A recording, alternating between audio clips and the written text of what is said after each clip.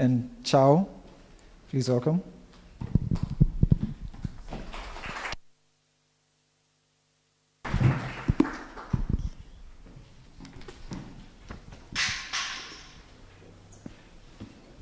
House, and I'm really honored that you made the time to be here in the middle of a global pandemic. Can you hear me okay? I feel like this mic is cutting out a little bit. I think that's better.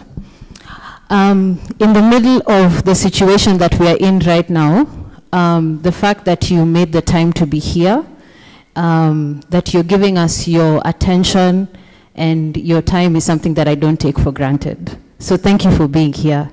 My name is Christine Mungai. I'm the curator here at Baraza Media Lab. Chao and I have been working on putting this together for the past 5 months, and I'm so happy that this day is finally here. So I just want to make a quick announcement before we begin. Some of the material that we're interacting with today and that we've already seen can be quite emotional and painful when you contemplate the weight of history and how that legacy plays out in our own lives. It can trigger some emotions, some sadness, some kind of fatigue, or any other kind of negative emotion. At the back of Baraza Media Lab, just beyond the booths there, at the back there, there's a lounge area, comfortable seats, nice ambience.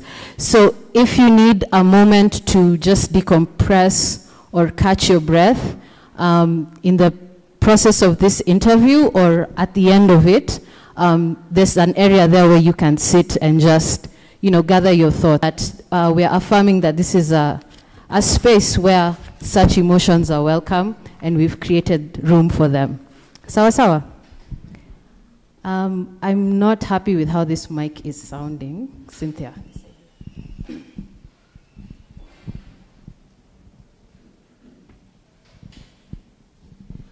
All right. I've introduced myself. I'm a writer and journalist, and like I said, curator of this space. Thank you. Thank you. And I'm so excited to be here with Chao Tayiana, who I first met on Twitter.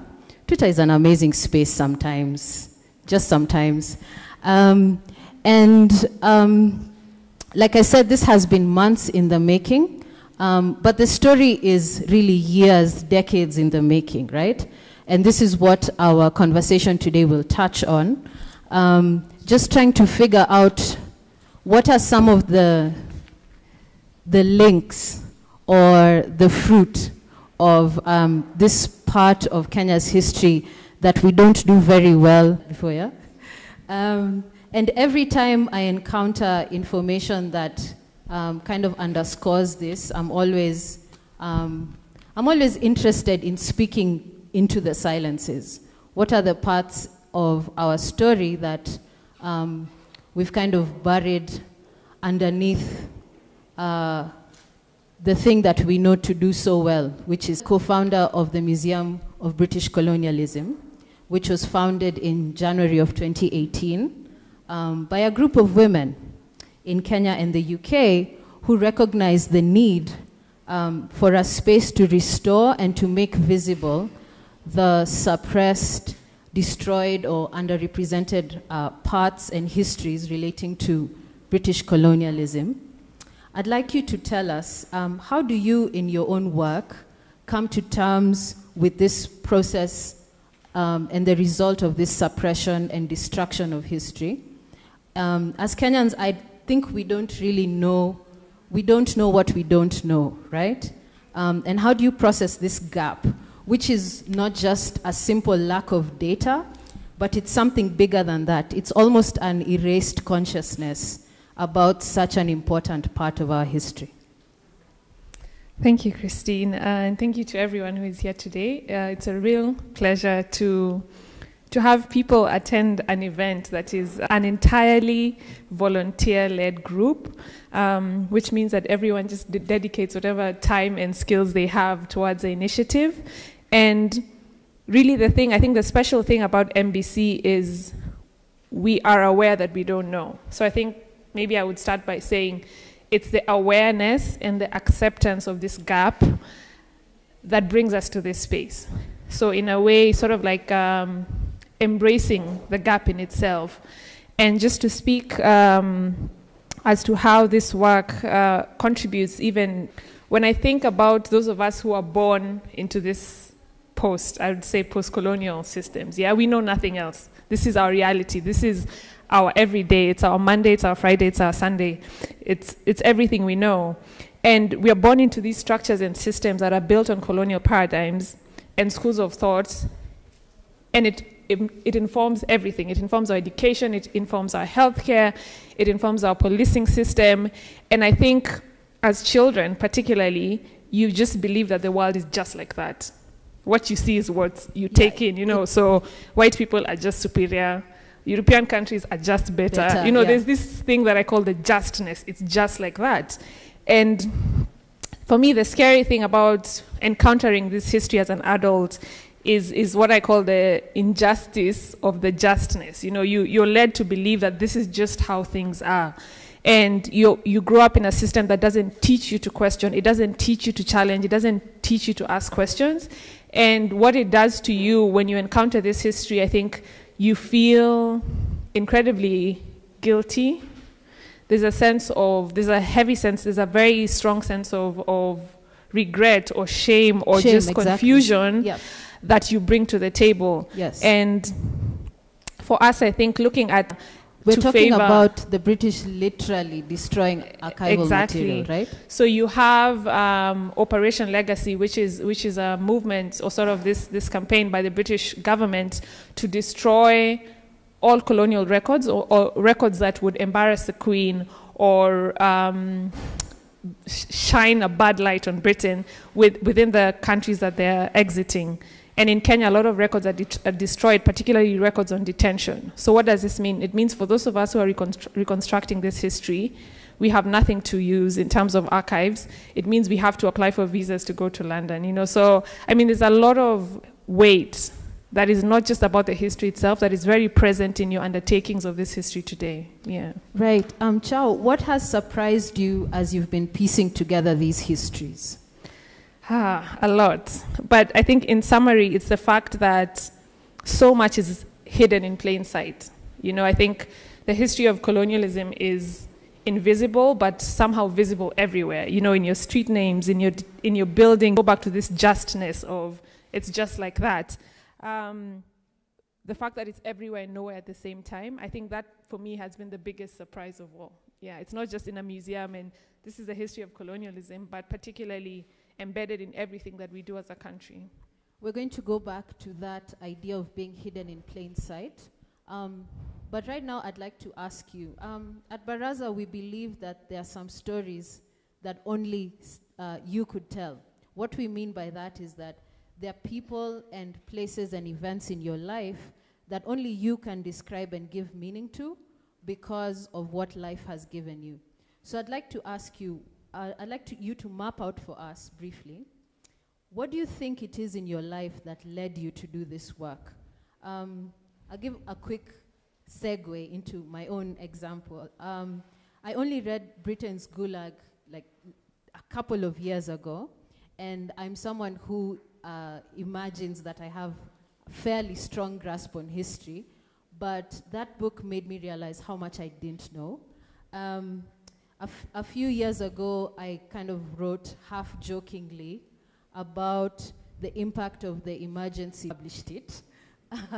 And it was kind of a tongue-in-cheek piece, but it was also quite serious, that I had grown up knowing that there's something wrong about Kikuyu cooking, right? It's just like that. Yeah, there's something wrong about it, but this article was trying to like connect that, kind of like to fill in that gap. What is it about this emergency period that shows up in our cooking, that shows up in our food, right? So what is it about your life?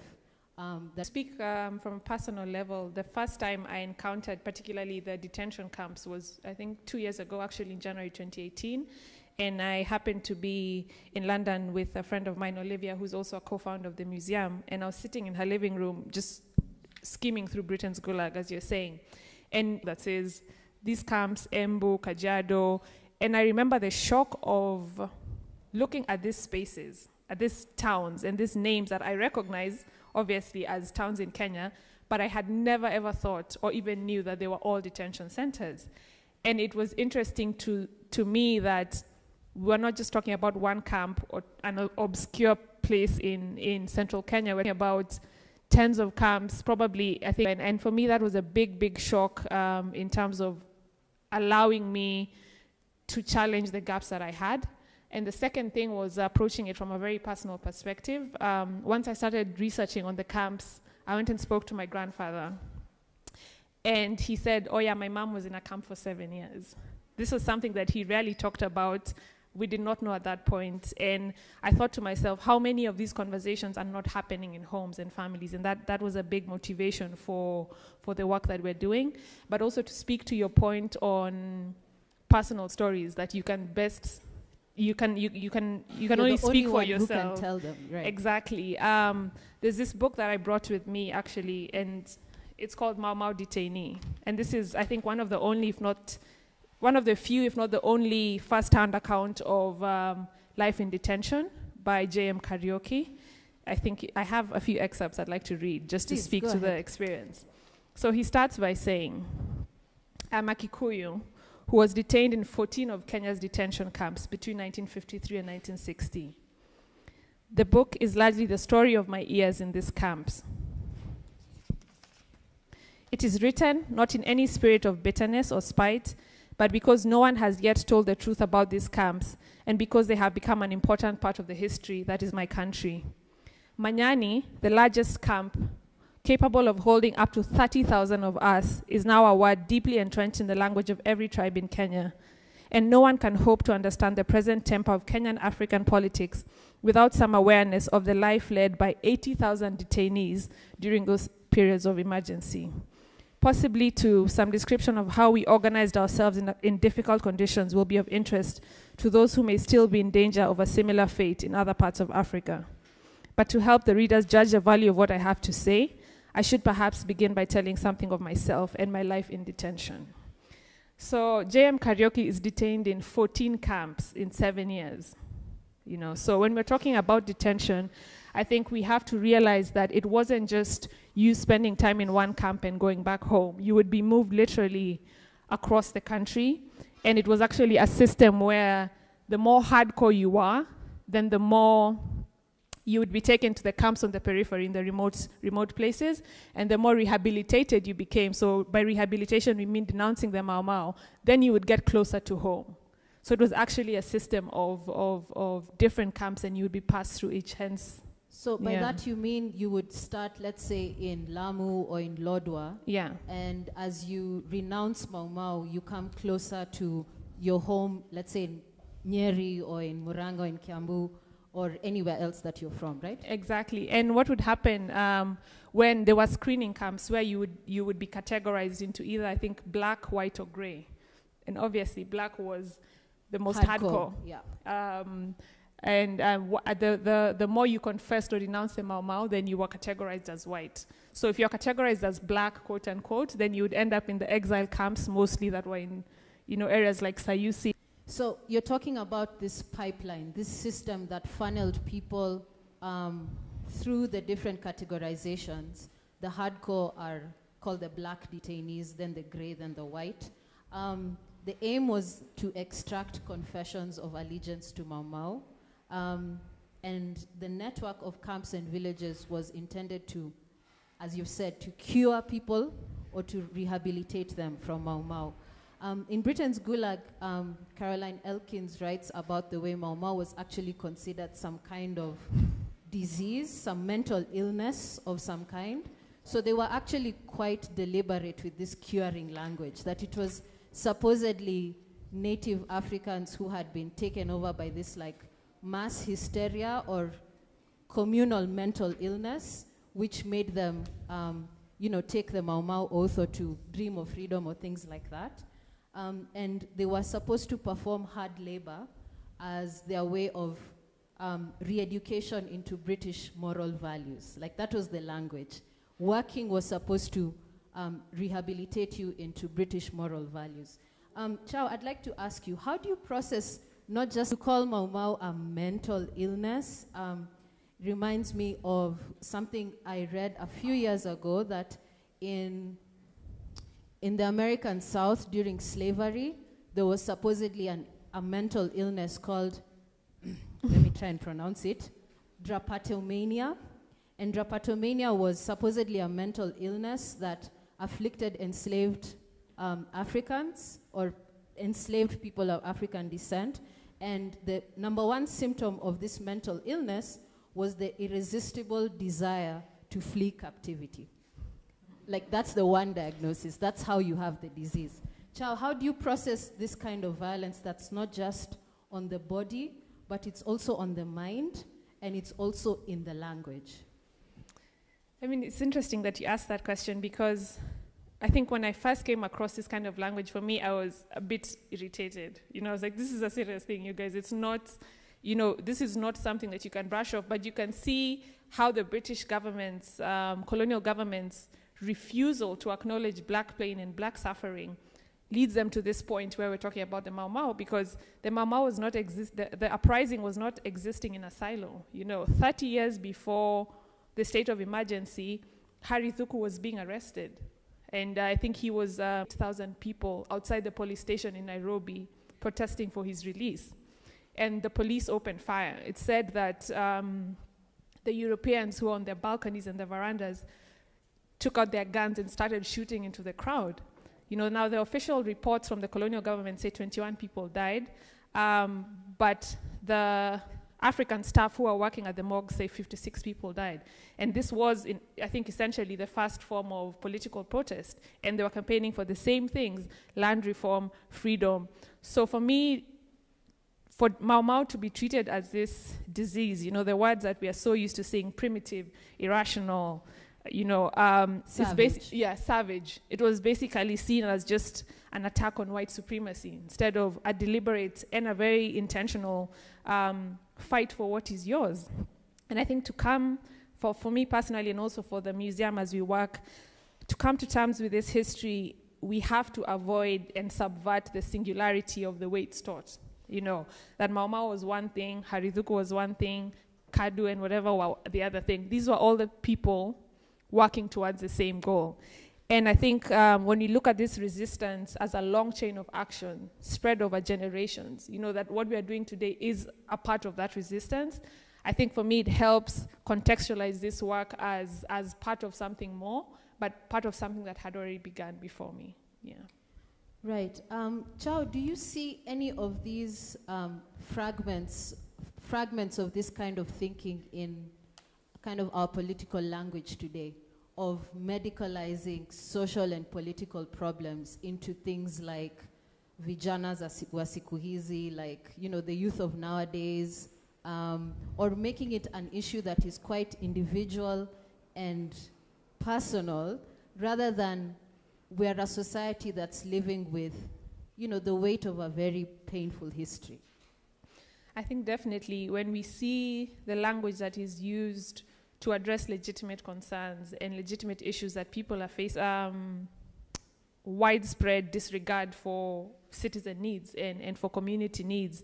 When you look at, for example, when you're talking about, I think, what was it, the ways in which Mau Mau is spoken about, there's a section in this book where he talks about the time he was taken to a camp in Turkana.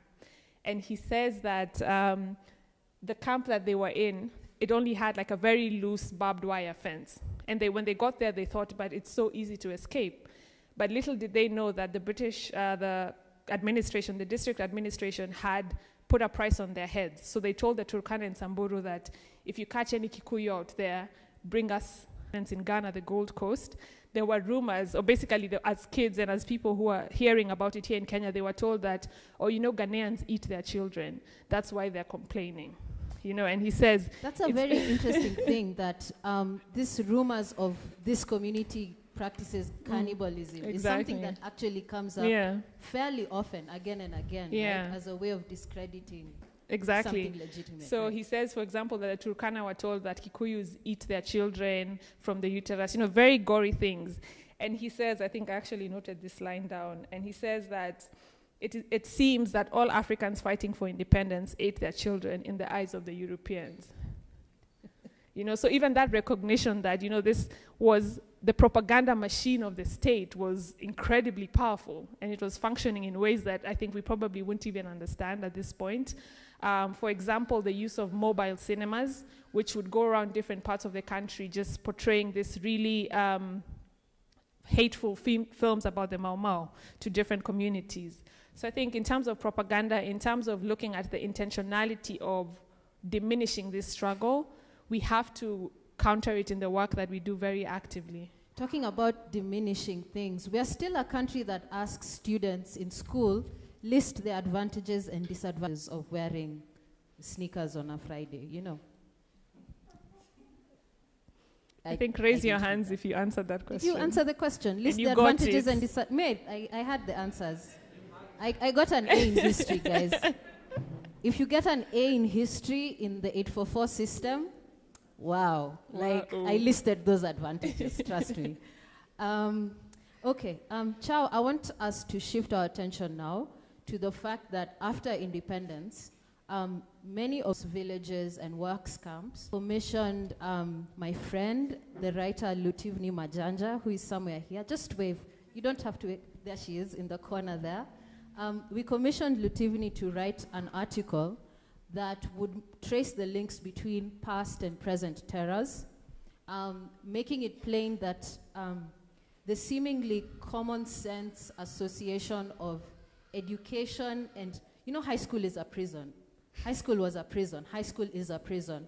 But in many cases, high schools that we went to were actually detention camps. Like, it's a literal link between, education goals and incarceration as a process, right? Aguthi Works Camp, which is the one which we did a 3D reconstruction of, the one that was on the table, the miniature model, exists today as a girls' secondary school. It turns out that one of my relatives went to this school, and I didn't even know that. So this linking, this kind of casual linking between education and imprisonment, in some ways is not even a metaphorical linking, it's a literal one, right? That Aguthi Works Camp was repurposed into Kangubiri Girls High School. What's your reaction to this link of the afterlife of that pipeline? So I'd speak to the reaction of visiting the spaces first, yeah?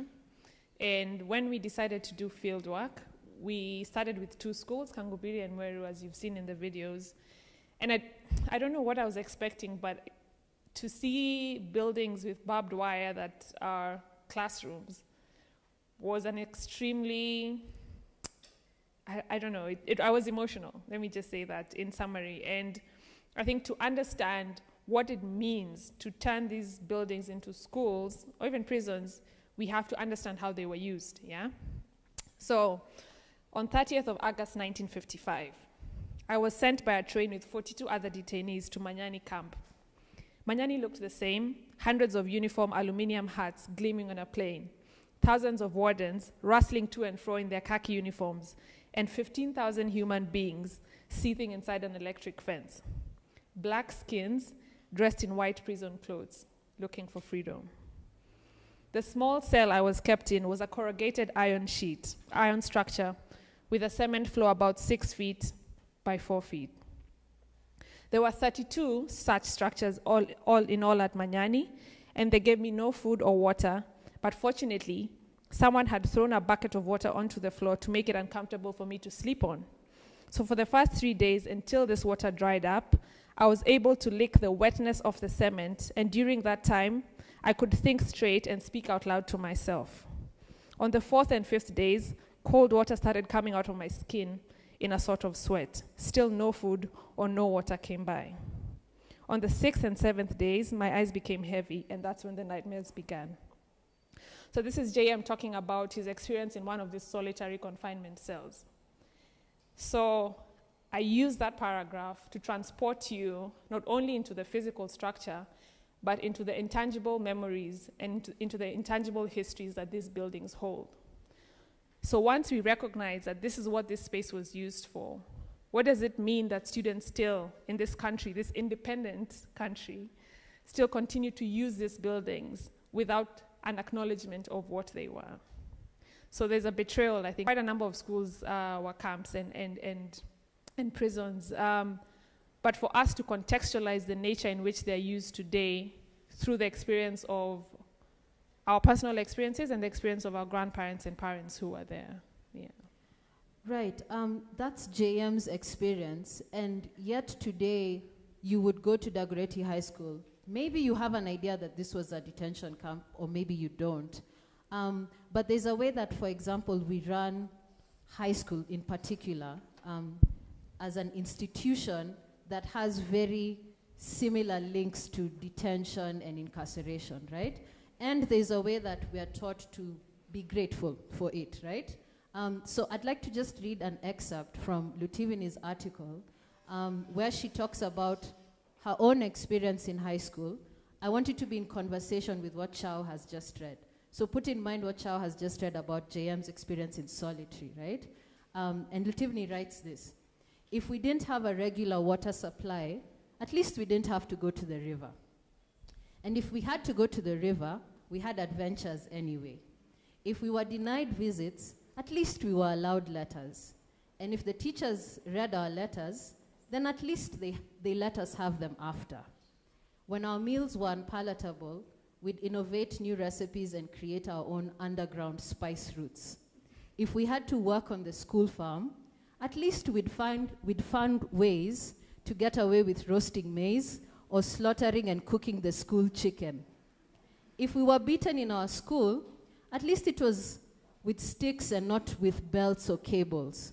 If disciplinary action involved having to work on the school farm, then at least we'd blow off some steam. If our prefects humiliated us unnecessarily, then at least it wasn't so bad that we'd set them on fire. If we got caught escaping school, then at least they didn't ask us to return with barbed wire for the fence.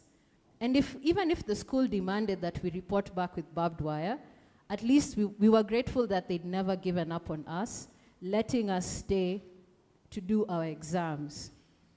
We toughened. We'd never gained such grit at home. We followed the assigned routines. Apologies. We followed the assigned routines and recognized ourselves as rehabilitated, even though we didn't know what our malady was to begin with.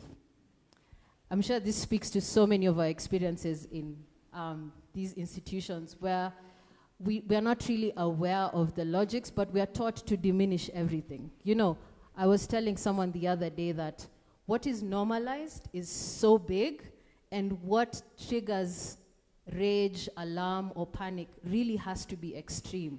But kind of these low levels that you're made to feel grateful. And I think it goes back to the concept of rehabilitation. Like, we have cured you of this Mau Mau disease. Go back into society and flourish. And, you know, in I think the contemporary case, it's more like we've cured you of this disease called adolescence.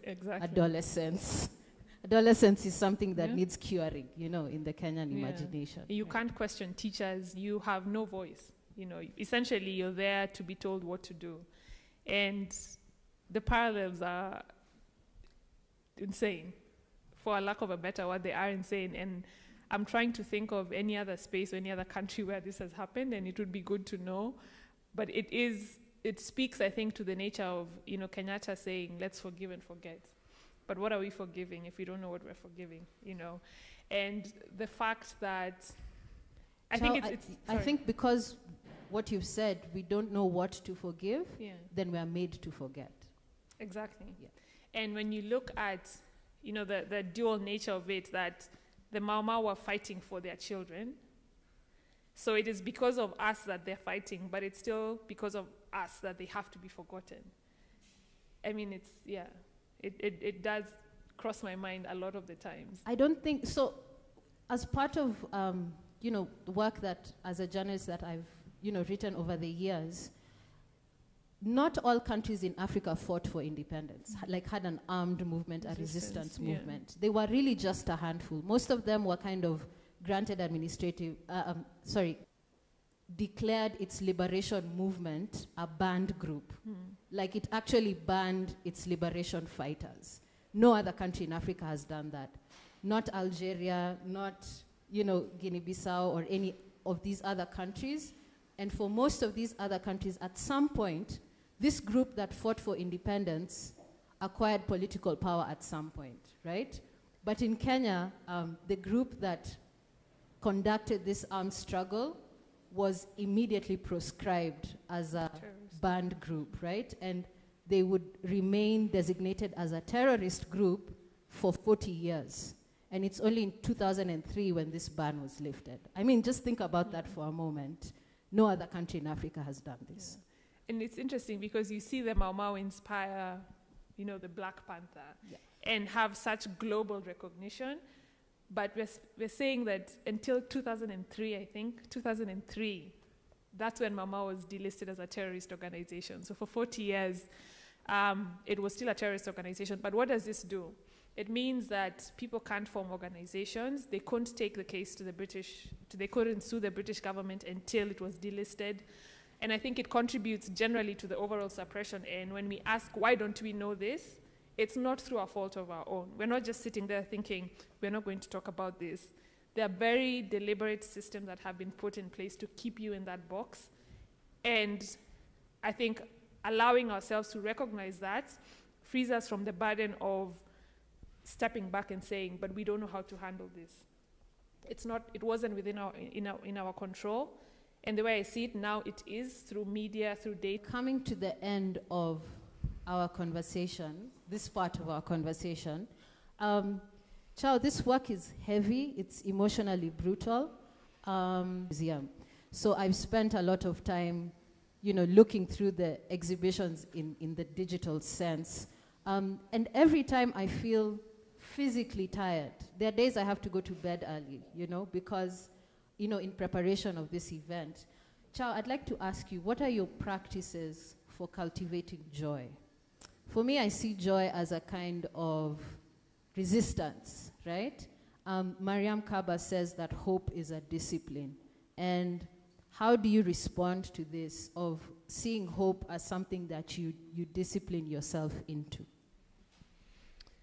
I think being here for me is a sense of that hope, in the sense that, to be a young woman working in this space that is traditionally a space that is very institutional, very state-controlled, and I mean like museums, yeah? We know, for example, in Kenya, you have NMK, which is the National Museums of Kenya, that is the custodian of the country's heritage. So very actively, this is not a space that we're encouraged to be in. So we have to, I think for me, I have to recognize that this is not a space that I'm welcome, exactly. But what it does is when I see people who identify with my struggle and my frustrations and my gaps think, okay, I can do this also, that for me is where the joy comes from. So for example, I think a couple of months ago, someone shared on Twitter a copy of their grandfather's passbook, their kipande, full details, everything. And I thought for someone to reach back into their own personal archives, take something that means so much to them and share it with the world because of what they've seen, I think for me, a lot of joy comes from that. But it is very exhausting. And I think the fact that we are volunteers makes it more exhausting because we're all doing this in our spare time with very little funds and very little resources to support this work. But again, going back to the question of, taking occasional break conversations, another thing that perhaps I should mention about the work that we're doing is that there are two things that we don't ignore. And the first one is emotion. I don't believe that this work should be devoid of emotion, that I should come to it and separate myself. I bring my whole self. If I'm doing an interview, if I'm visiting a site, it's me, it's Chao who has lived all these years who is there. Whether she's crying, whether she's happy, I'm there with my emotions. And the second one, but in reality, we've been doing this work for 2 years. If this is a child who was in school, this is 2 years is a short time in terms of knowledge dissemination and production. But on the other hand, it is work that we're doing because there were systems that haven't done this, people who haven't done this work. And I think a lot of joy and hope in seeing this come to life in different spaces, whether it's in film, in architecture, in anything, you know, in looking at how this period of detention manifested in different things, in things like transport. So how are ask yourself, how are detainees being transported from Nyeri to Lodwar? They're not walking, there are no roads, you know. So you have flights, East African Airways, chartering detainee planes. You have trains, you know. There's a train that the detainees had nicknamed Gari ya Waya because the windows were sealed with barbed wire. And some of the detainees built the roads that would take them to the next camp. And the airstrips and the airfields. So for example, the first airport, everything. By Embakasi Airport, do you mean what we now know as Jomo Kenyatta International Airport? So. I think it moved. It is, Is it the same, exact same location? Yeah, then it's that one. You see, it's in our transport systems, you know, our structures, our land, everything that we own.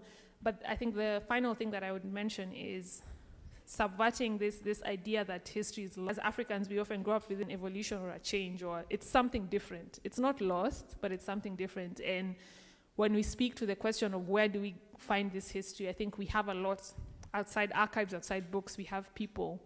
A key part of MBC and what we'd like to do, should we have funds, is to have like a dedicated oral history page. For me, I think the intangible experience is perhaps even more crucial than the tangible one. Sorry. And who was raised in one of the villages said, one time we were talking and she said, na unajua ngwashe ilisaidia Wakikuyu sana. So I asked her, what do you mean? She told me when you're in the village, when you'd go and uproot something, you had to plant something the same day. So ukivuna unapanda. And for them, that was their way of making sure that you couldn't have enough food in a forced village, in a concentrated village, but you should have food. And that's how they were surviving. Everyone knew that if you uproot something, you have to plant something at the same time because that's what you're depending on, you know. So I think it's these stories that we need to see more of, we need to hear more, and we need to be very visible about. Right. So we're going to open up for questions or comments or reflections. Please, please keep it brief so that we get out of here in good time. As you all know, Uber drivers hike their prices and refuse to take calls after a certain hour. So I really want us out of here in good time. As we're thinking about our questions, I'd just like to re-invite you to co-create with us. This is a conversation that will be edited into a podcast. And if you have a story that you'd like to share, a reflection that you would like to share with us, you can go in there and record something. Send it to the number that will be on your screen.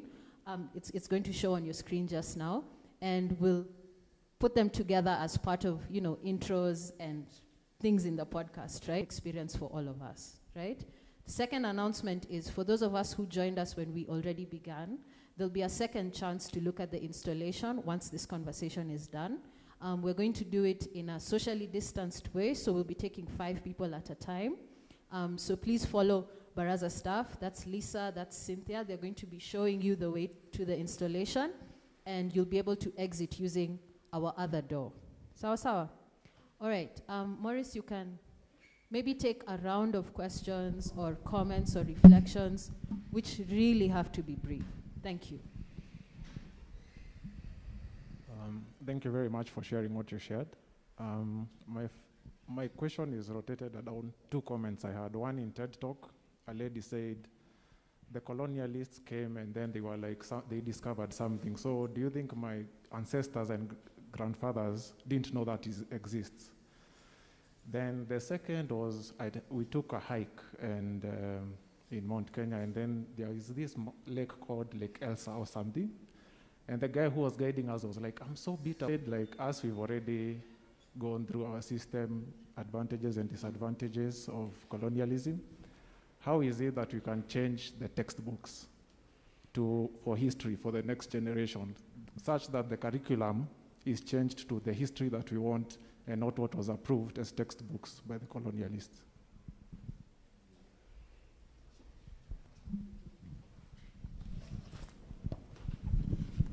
Hello, thank you so much for this talk. I just wanted to find out, even as we continue to revisit these really painful memories, Of course, we live in a really globalized time. How do we go forward knowing what we know and still be able to coexist with British people or Caucasians? What's that balance?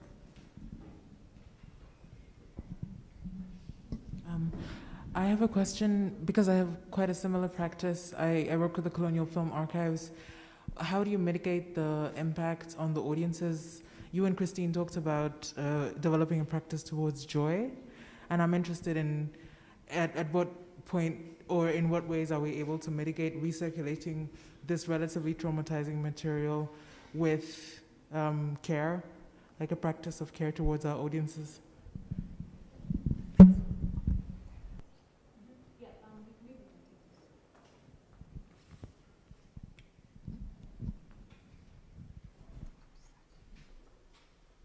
Okay. I think just to speak to the point, violence becomes intolerable once the possibility of removing it crosses your mind. Like, you'll never go back to being okay once you know you can change something. So I think in terms of names and place names, it's not so much, I think now a question of if, but when. And looking at, if you look at MBC is it's a contradiction. Because when you have the term museum, you expect building, you expect objects. But what we are doing is saying we have no objects, we have no physical, but I know we have platforms to share and to collect data and to collate and to curate. And these platforms are reaching more people than the same textbooks that we were using. So I think it's about, you know, working within the digital space and seeing the impact that it has on reaching audiences is about having purposeful campaigns or things that are geared towards this. So for example, one of the things I've always thought about is that can we crowdsource place names? So what was Mount Kenya called by the Embu, by the Kikuyu, by the Maasai? Of course it had different names, you know, this nature of things that are sort of like set in stone by using the systems that are available to us. I think that has always been the belief that I hold strong. Whether it's possible, I don't know, but I think the fact that we're here based on work that we've been doing online shows that it is possible. Yeah. Just to speak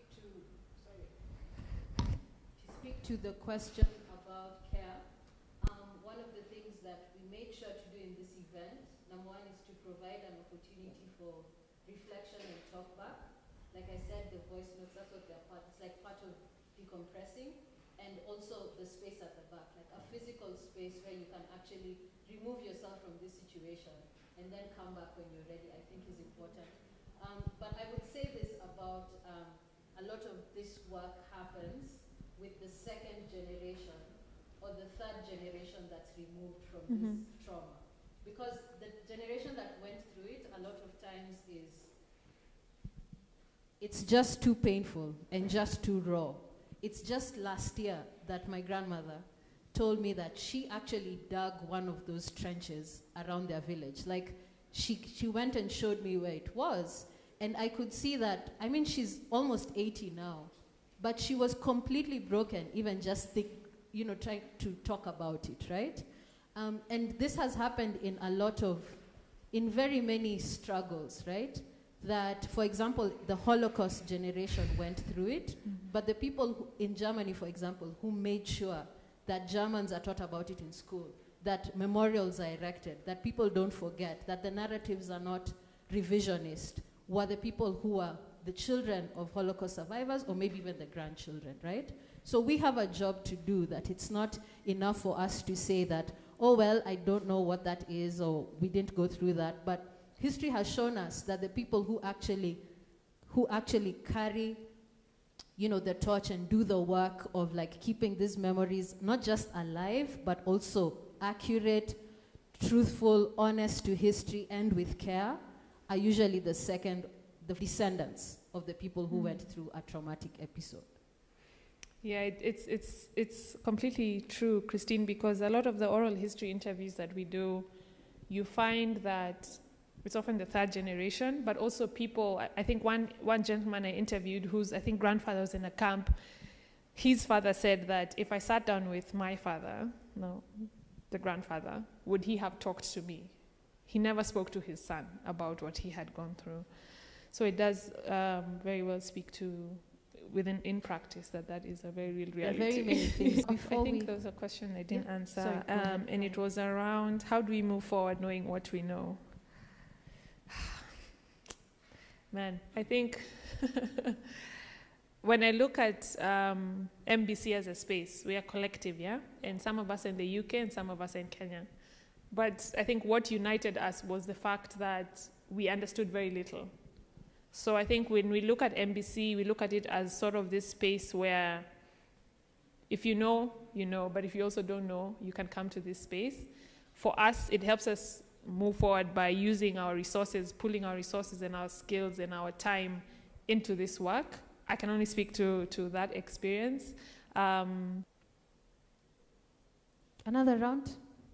The mic is there. Maurice is there. Maurice, there's one here.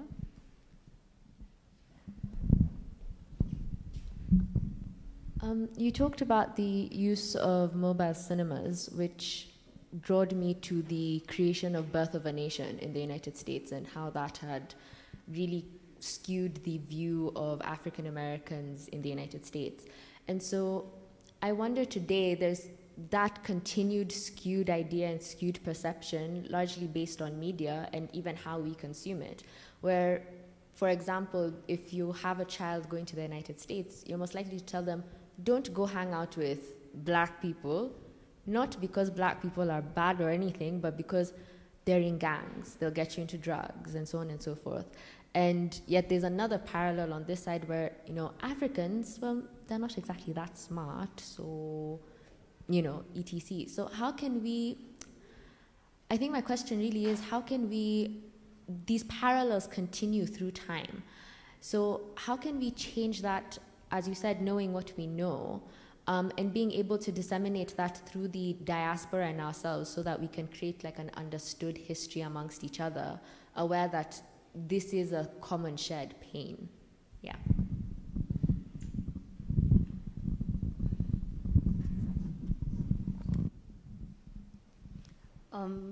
I'd like to give a comment about knowing what we know, how do we move forward? And just like most of you probably here, I did high school with the advantages and disadvantages of colonialism. But then now after high school, you learn all this about colonialism, about what they did to our people, what they did to our culture. And I think one of the things that I've tried to do is make sure, for example, my younger brothers, my father, my parents, like we talk about these things openly. We talk about why did we have to learn this in school, and this is what actually happened. Was it a lie? So I think building conversations even with the people around you, like letting them know about these stories is how we'll build knowledge and how we'll help a generation. Maybe my younger brother will grow up knowing the truth, and maybe it will make him a better person and the generation after that. So, yeah. Thank you. Yeah, hi. Just a thought about trauma and self-care. I think there's a big difference between someone trying to do that work on their own and doing it together, and also doing it intergenerationally. So just you going out to see that with your grandmother or something like that. And I think more healing because it's not an individual journey. Hi, I'm Kimani. So the thing that popped up for me the loudest is education and programming. So I feel like from the detention camps to our current school and everything, we are more what to think as opposed to how to think. Go ahead, Chao. Okay. I think to answer the question, how can we change these perspectives of us? And I think the key word for me is that they're of us, but they're not by us. And the fact that, you know, this film, you should see the posters that the British colonial government was releasing during they're horrific, about the Mau Mau. But one thing I know is that these narratives or these perspectives do not center our experience. They don't center our humanity, they don't center our experience, they don't center our perspectives. And I think for me to, in a way, trying to change that or subvert that is very deliberately speaking to my own experience. I'm not trying to deconstructing the why. You know, we're talking about it's just this, it's justness. But everything has a why and a how, you know. So we can talk about how much Kenyans don't know about their history, but why don't they know about their history? You know, the government has criminalized Mau Mau for 40 years. Whether the archives are in London, whether the buildings have been destroyed, you know, like there's a why. And I think centering our experience and understanding that for us. Yeah.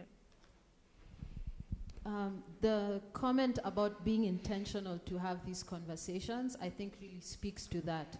That if you now know that when you hear a community being described as cannibals or eating their children, like now you know what to do with that. I mean, I've heard this about particular ethnic communities in Kenya. Wanakulanga watu wao. You know. So now that you know that this is where these kind of stories come in, they have a very long colonial history of colonial powers dehumanizing Africans in that way, justifying colonial occupation as a way of enforcing human rights. Do you get it? They were here to save the children from being eaten. You know, so it's a way of kind of justifying the colonial enterprise by telling some kind of horrible story about the people you're just about to subdue and conquer, right? I think the British or white, you know, like colonizers generally, don't just exert naked power, which is why what we are doing today is so important, right? It's not just about the facts, but it's also about the stories. Like what stories do we have access to and which ones don't we have access to at all, right? What Chao is talking about, witnessing or truth-telling as a way of responding to what we know now, right? Maybe a last round, because we are really right on time for us to do another round of installation walkthrough, and then... The question is around the physical spaces. Like, I seriously cannot wrap my head around, like, there's a girls' high school that used to be a detention camp. Like, I can't wrap my head around that. Like, what are we supposed to do with those spaces? Do we turn them all into museums or... And then, like, what has happened with the girls? They're not so bad. You know, that it's just okay. So what do we do with the physical space? What do we do with Nyayo House? You know, like, what are we supposed to do with the physical spaces where these kinds of traumas happened? Good evening. Thank you for a very wonderful presentation. I wanted to answer the young lady about when you know what you know, how do you move forward? One of the things that I have done personally, when I went to school in the States, they asked me what my name was, and I gave them my English name. And they corrected me every time I told them the English name. They corrected how to say it. So by the time I'd gone through a week of that, I thought, oh, and I'm going to tell them my own name. So I started telling them my home name, my Kikuyu name. And now they had to learn from me those names is for control, to be able to control us, as it were. So I decided, okay, from now on, I'm using my African name, deal with it. And for me, that's how I work with that kind of thing. That's one of the things I do to, you know, to capture, you know, to live on, yeah, and to have my own identity as a Kenyan.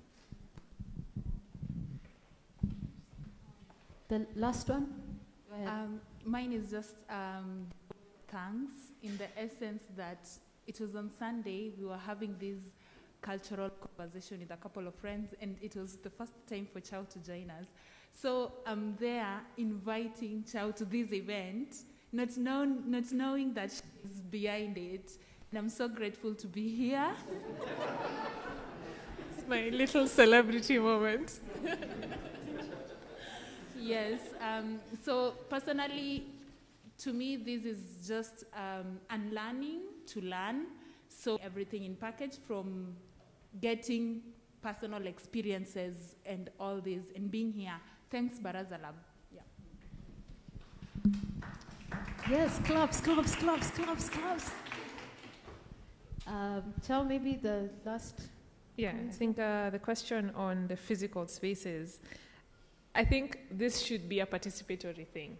I think this is not a question, you know, a participatory conversation where people say it could be turned into this or it could be turned into that.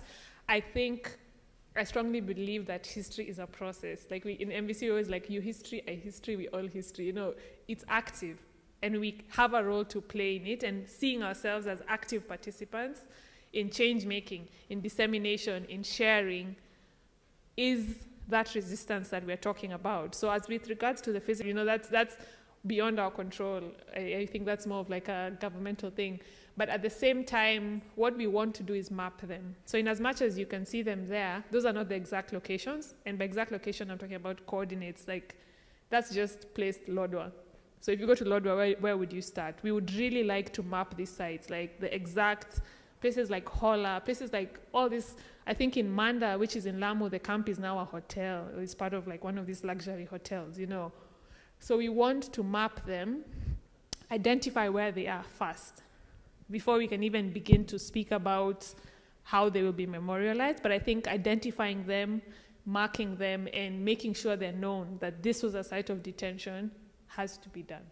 Chao, just to add to that, people are already doing something with the physical spaces, right? So for example, Nyayo House, I don't know if this still happens, but I remember growing up when we were in town, we would never walk next to Nyayo House. We would cross the street and walk on the other side, right? When you were on Loiter Street, there was a sign with our bodies, right? Saying that we're not going to act like this is a normal place, right? There's something here to take note of, and I take note of it by just crossing the street, right? That there are people who would just do that because there were these stories of bodies falling out of this building. You know, this is a dangerous place to be around. Even though they were not really talking about the torture at Nyayo House, right? Kenyans were already marking it somehow in their consciousness. You get what I'm saying? So I think sometimes we have, I think actively as people, we already do it. And it's important for us to be able to read that into the way we conduct ourselves in physical locations and to recognize that that matters, right? The fact that people cross the street and would not walk next to Nyayo House, that matters. That was a form of taking note of what was happening there and refusing to act like it was just any other building. And yeah, even to speak to memorialization to the people. And how many of us didn't know there's like a monument? Didn't know, yeah? So that monument was actually constructed after, it was part of the settlement case for the British government when the Mau Mau won the case against the British government. The monument was part of that settlement case. But what's interesting about it is that when you just take this structure and you transplant it into a space, does it have meaning to the people? You know, if people don't know about it, if people don't use it, it's already been vandalized and such. So I think memorialization, as Christine is saying, is an active process internally as it is externally. Right, right. It is internal as much as it is external. I think we have touched on everything that was raised. Maurice is going to take the floor in a minute, but this is just a very big thank you again to everyone who made time to be here. Number one, thank you for just coming, right? This is COVID season. We are all in our houses. It takes a lot of effort to respond to a WhatsApp text, let alone dress, get out of the house, come for an event, right? So thank you so much for that. Thank you for your time, your attention. Again, those phone booths are open for you. Just take note of who's inside, go in one at a time. Maurice is going to direct us to view the installation for those of us who didn't get a chance. And even if you did, if you want to take a second look, now that we've had a conversation about it, maybe you'll see it with some fresh eyes. Please do go ahead and then exit through the door that Lisa and Cynthia will show you. Yes, Chao, go ahead. Okay, I just wanted to thank MBC is a big, we're maybe 20, 30 people team. So I'm not the only one who's working on it. I don't know if any MBC members are here, if you could just wave and just to acknowledge your presence and thank you. I think it means a lot for us as a volunteer organization to have access to such a beautiful but also central and accessible space.